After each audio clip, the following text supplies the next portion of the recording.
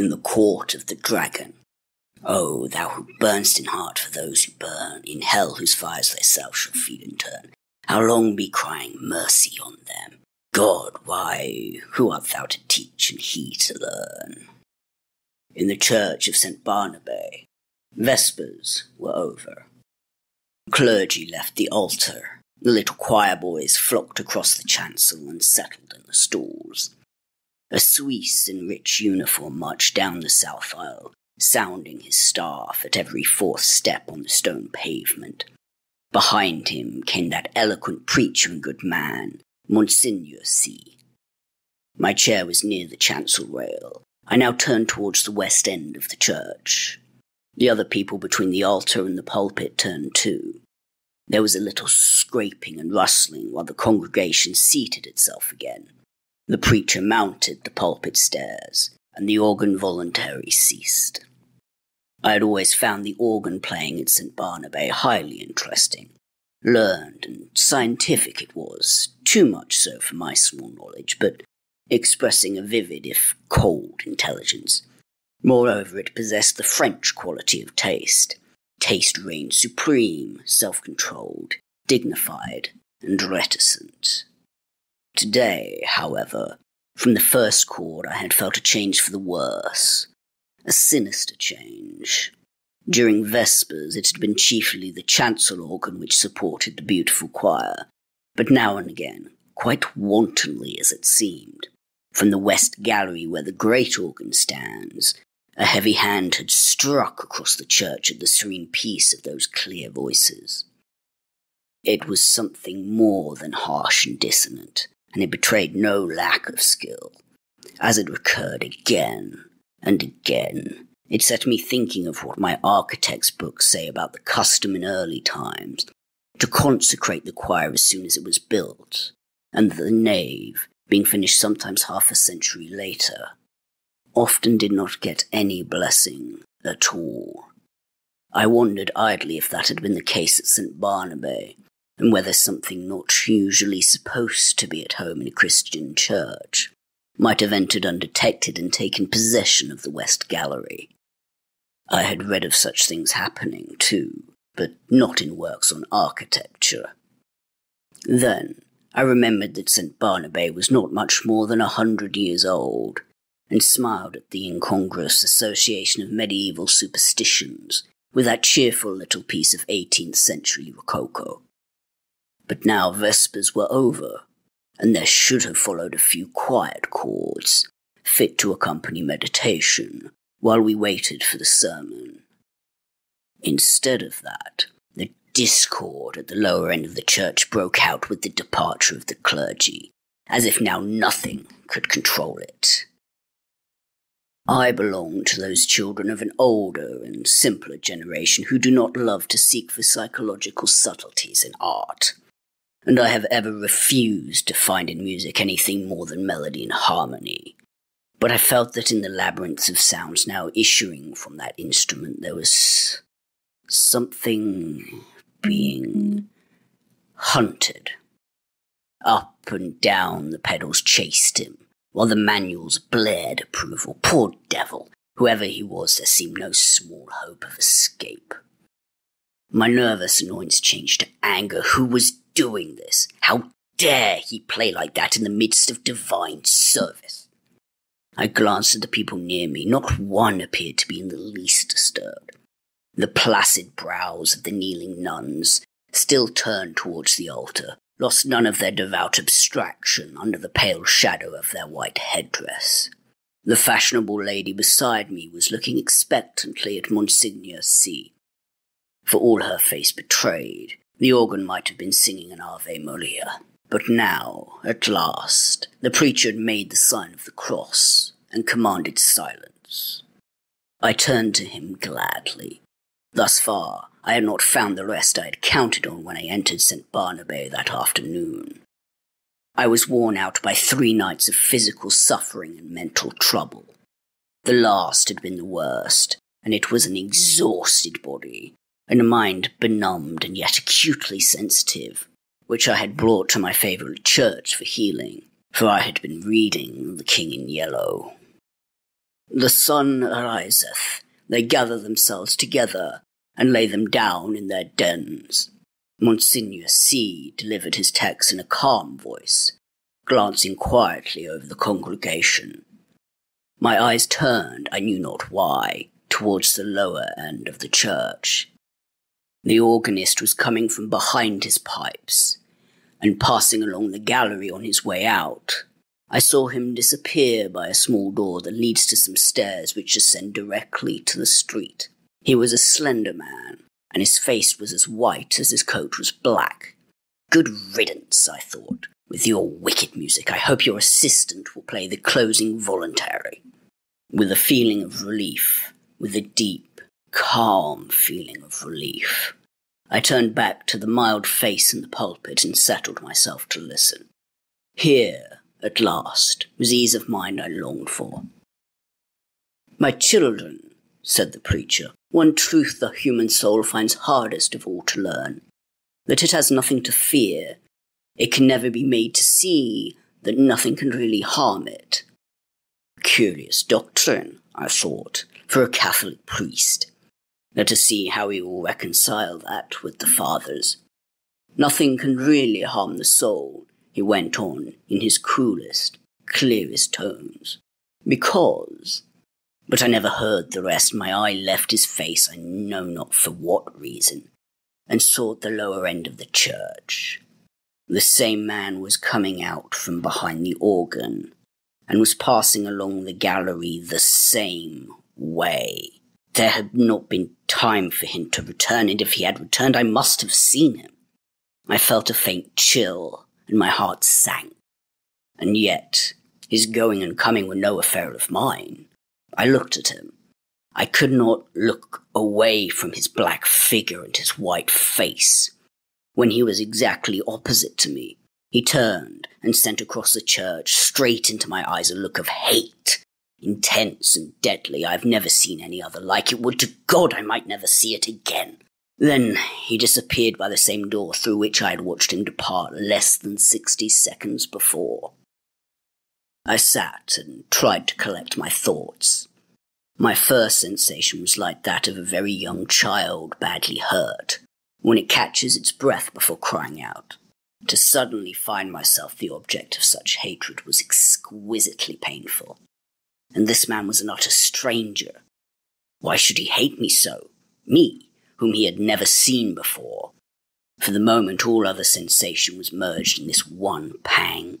Even fear was subordinate to grief, and for that moment I never doubted. But in the next I began to reason, and a sense of the incongruous came to my aid. As I have said, St. Barnabé is a modern church. It is small and well lighted. One sees all over it almost at a glance. The organ gallery gets a strong white light from a row of long windows in the clerestory, which have not even coloured glass. The pulpit being in the middle of the church, it followed that, when I was turned towards it, whatever moved at the west end could not fail to attract my eye. When the organist passed, it was no wonder that I saw him. I had simply miscalculated the interval between his first and second passing. He had come in that last time by the other side door. As for the look which had so upset me, there had been no such thing, and I was a nervous fool. I looked about. This was a likely place to harbour supernatural horrors. That clear-cut, reasonable face of Monsignor C. His collected manner and easy, graceful gestures, were they not just a little discouraging to the notion of a gruesome mystery? I glanced above his head and almost laughed. That flyaway lady supporting one corner of the pulpit canopy, which looked like a fringed damask tablecloth in a high wind, and the first attempt of a basilisk to poke up there in the organ loft, she would point her gold trumpet at him and puff him out of existence. I laughed to myself over this conceit, which, at the time, I thought very amusing, and sat and chaffed myself and everything else, from the old harpy outside the railing, who had made me pay 10 centimes for my chair before she would let me in. She was more like a basilisk, I told myself, than was my organist with the anemic complexion. From that grim old dame to, yes, alas, Monseigneur C. himself. For all devoutness had fled. I had never yet done such a thing in my life, but now I felt a desire to mock. As for the sermon, I could not hear a word of it, for the jingle in my ears of the skirts of St. Paul has reached, having preached us those 6 Lent lectures more unctuous than ever he preached, keeping time to the most fantastic and irreverent thoughts. It was no use to sit there any longer. I must get out of doors and shake myself free from this hateful mood. I knew the rudeness I was committing, but still I rose and left the church. A spring sun was shining on the Rue Saint-Honore as I ran down the church steps. On one corner stood a barrow full of yellow jonquils, pale violets from the Riviera, dark Russian violets and white Roman hyacinths in a golden cloud of mimosa. The street was full of Sunday pleasure-seekers. I swung my cane and laughed with the rest. Someone overtook and passed me. He never turned, but there was the same deadly malignity in his white profile that there had been in his eyes. I watched him as long as I could see him. His lithe back expressed the same menace. Every step that carried him away from me seemed to bear him on some errand connected with my destruction. I was creeping along, my feet almost refusing to move. There began to dawn in me a sense of responsibility for something long forgotten. It began to seem as if I deserved that which he threatened. It reached a long way back, a long, long way back. It had lain dormant all these years. It was there, though, and presently it would rise and confront me, but I would try to escape.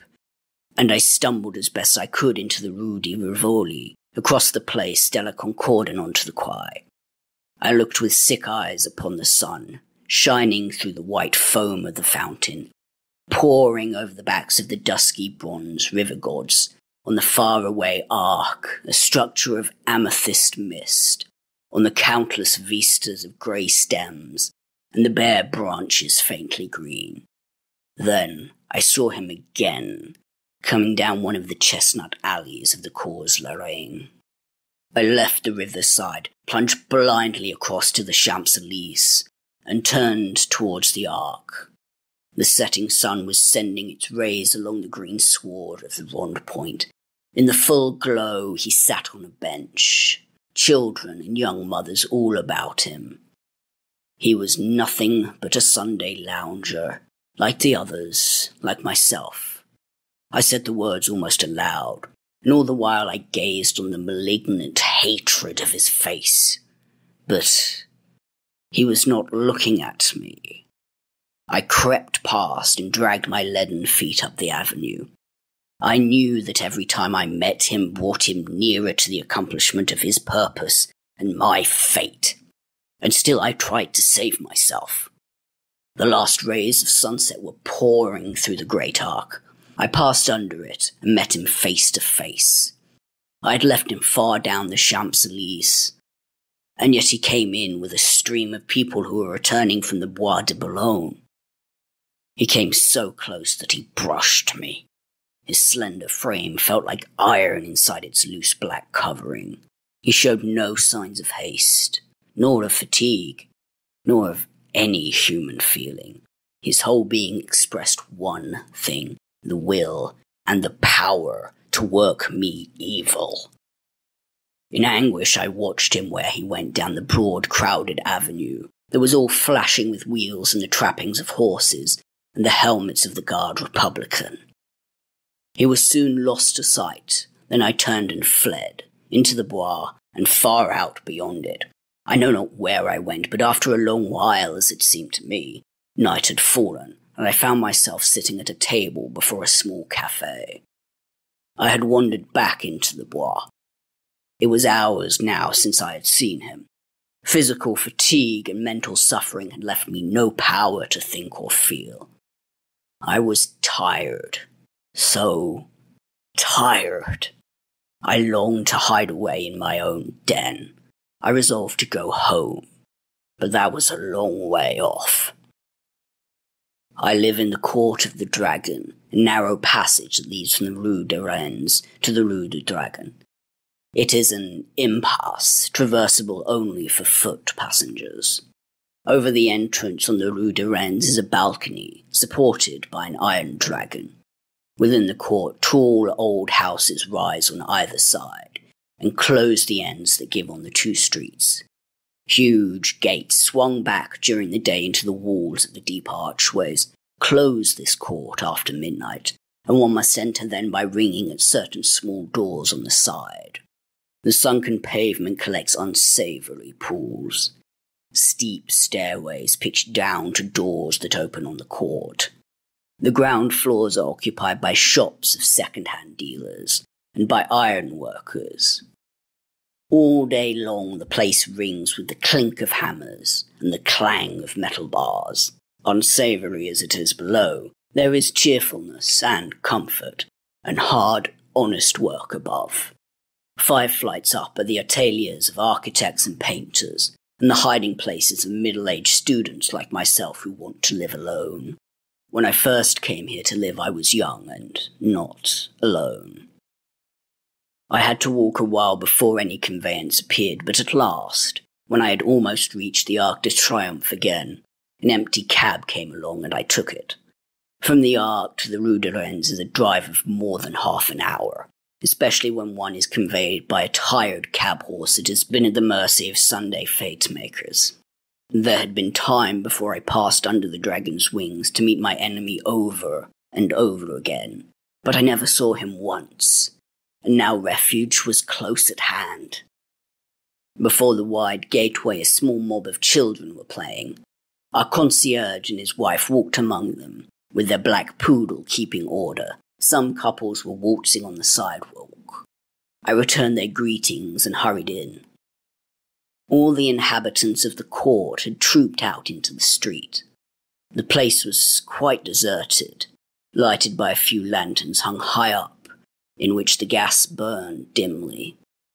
My apartment was at the top of a house, halfway down the court, reached by a staircase that descended almost into the street, with only a bit of passageway intervening. I set my foot on the threshold of the open door. The friendly old ruinous stairs rose before me, leading up to rest and shelter. Looking back over my right shoulder, I saw him, 10 paces off. He must have entered the court with me. He was coming straight on, neither slowly nor swiftly, but straight on to me. And now he was looking at me. For the first time since our eyes encountered across the church, they met now again, and I knew that the time had come. Retreating backward down the court, I faced him. I meant to escape by the entrance on the Rue du Dragon. His eyes told me that I never should escape him. It seemed ages while we were going, I retreating, he advancing, down the court in perfect silence. But at last I felt the shadow of the archway, and the next step brought me within it. I had meant to turn here and spring through into the street. But the shadow was not that of an archway. It was that of a vault. The great doors on the Rue du Dragon were closed. I felt this by the blackness which surrounded me, and at the same instant I read it in his face. How his face gleamed in the darkness, drawing swiftly nearer. The deep vaults, the huge closed doors, their cold iron clamps were all on his side. The thing which he had threatened had arrived. It gathered and bore down on me from the fathomless shadows. The point from which it would strike was his infernal eyes. Hopeless, I set my back against the barred doors and defied him. There was a scraping of chairs on the stone floor, and a rustling as the congregation rose. I could hear the Suisse's staff in the south aisle, preceding Monseigneur C. to the sacristy. The kneeling nuns, roused from their devout abstraction, made their reverence and went away. The fashionable lady, my neighbour, rose also, with graceful reserve. As she departed, her glance just flitted over my face in disapproval. Half dead, or so it seemed to me, yet intensely alive to every trifle. I sat among the leisurely moving crowd, then rose too and went towards the door. I had slept through the sermon. Had I slept through the sermon? I looked up and saw him passing along the gallery to his place. Only his side I saw. The thin bent arm in its black covering looked like one of those devilish, nameless instruments which lie in the disused torture chambers of medieval castles. But I had escaped him, though his eyes had said I should not. Had I escaped him? That which gave him the power over me came back out of oblivion, where I had hoped to keep it. For I knew him now. Death and the awful abode of lost souls, whither my weakness long ago had sent him. They had changed him for every other eye, but not for mine. I had recognized him almost from the first. I had never doubted what he was come to do. And now I knew, while my body sat safe in the cheerful little church, he had been hunting my soul in the court of the dragon. I crept to the door. The organ broke out overhead with a blare. A dazzling light filled the church, blotting the altar from my eyes. The people faded away. The arches, the vaulted roof vanished. I raised my seared eyes to the fathomless glare, and I saw the black stars hanging in the heavens, and the wet winds from the lake of Harley chilled my face. And now, far away, over leagues of tossing cloud waves, I saw the moon dripping with spray, and beyond, the towers of Carcosa rose behind the moon. Death, and the awful abode of lost souls, whither my weakness long ago had sent him, had changed him for every other eye but mine. And now I heard his voice, rising, swelling, thundering through the flaring light. And as I fell, the radiance increasing,